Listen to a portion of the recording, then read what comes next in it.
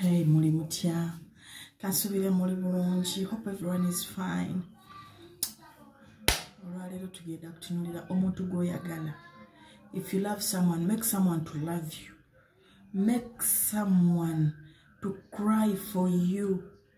Make someone to call you. Kola omuntu yakubira essimu buli wonna w'obeera.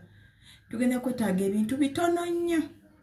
We are going to need a little things to do this remedy. Naye mujjukire, you have to believe. You have to believe in yourself. Olina okwekkiririzaamu. Olina okukkiriza nti universe ekola. Olina okukkiriza nti olimu amaanyi ag'enjawulo. Mwenna abali eyo mbaagala nnyo. Musigale nga musubscribe nga mu following. Mu commenting mumbuuze ku bintu. I'm ready to answer. Make videos to go viral. Wonna woli. Tugenda kola eddagala lino. Gwe wenna ali eyo njagala okola eddagala lino. Kola boyfriend wakaabe, girlfriend wakaabe, akukaabirire. Wonna woli. Njagala omukolera eddagala lino. We are going to need a photo. This is my photo. You will need a photo. Jakwetaaga ekifaananyi kya girlfriend wo oba boyfriend wo. Girlfriend or boyfriend. A photo. We are going to need salt. You can use sea salt or any salt or table salt. Any salt. Himalaya salt also can also work. Tujja kwetaaga cinnamon powder. Then we are going to need our bottle with the pen. Kati gwe naali eyo. Make him cry for you or her. Ogenda kuwandika kuno amannya g'oyo patanawo emirundi 10. Amannya ge emirundi 10. Assuming omuntu oyo tugeze girlfriend or boyfriend or bamuyita Senga Shifra. Owulira. Tugenda andika Senga Shifra 10 times. Senga Shifra. Senga, we are writing. Tuli kuandika Senga Shifra emirundi 10. Senga Shifra. Senga Shifra. Senga Shifra. 1, 2, 3, 4. Tuzaayo 6. Senga Shifra. Senga Shifra.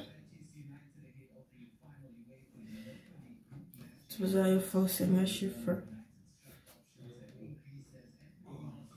Senga Shifra.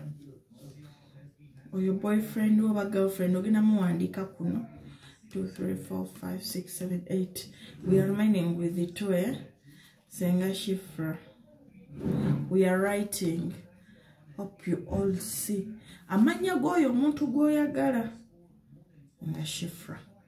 So gana amanya gali 10 if all you can see. Then wobo maliriza. Zinga olupapula luno.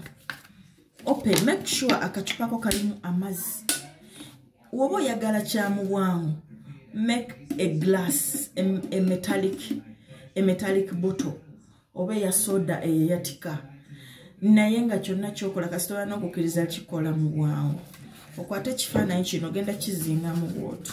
Awali amannya, you see, like this. You're going to do like, you see, like this. Like this, like a panel. Then you insert, take a bottle.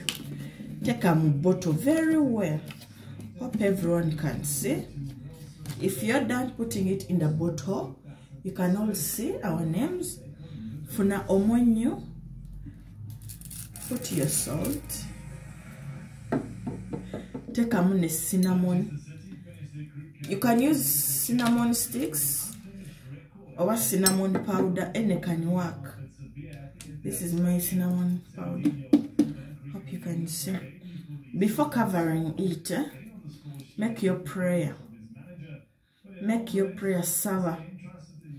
Visualize. I want you to visualize. Tandiko fumiitirizamu. Fumiitiriza ku bufaananyi bwonna. Make anything you want. Hope you can all hear me very well.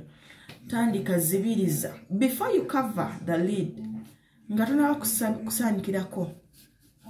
Nkusaba osabe nti senga Shifra amanya g'owandiise emirundi 10 nti senga Shifra nkuwandiise emirundi 10 ku lupapula nkukoowola yonna gy'oli njagala onkubira essimu njagala onjagale njagala obeere wendi nga tonvaako njagala olabaawo bonna you speak to this bottle yogerera ku bottle eno gikomandinge gitume kyonna kyogenda gituma kyegenda okukola oba okitegeera bulungi then bw'oba omaliriza kasibeeko cover your bottle very well.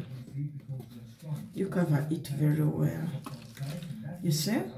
This is our water. Gano mazzi gaffe mulimu ekifaananyi munda mulimu ne cinnamon powder oba cinnamon stick.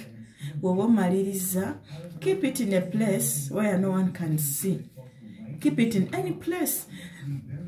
Naye ne woogayiwayo already kyoyagala kituukiridde. Jjukira kasitokiririza mu universe ofuna kyoyagala.